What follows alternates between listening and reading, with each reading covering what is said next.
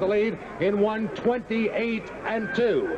Around the final turn, Green Speed leads it by 4. James B is now second. Keystone Pioneer far outside Lola's Express. They're going to push Green Speed. We've got a track record possibly in the offing as they turn home. It's Green Speed in front by 4 or 5. Billy Haughton is going for the track record. Green Speed has it by 3. Lola's Express is second. It's all Green Speed in front.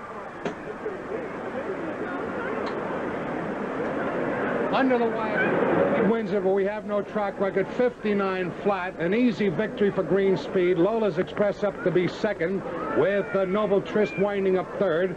Now back to Stan Bergstein.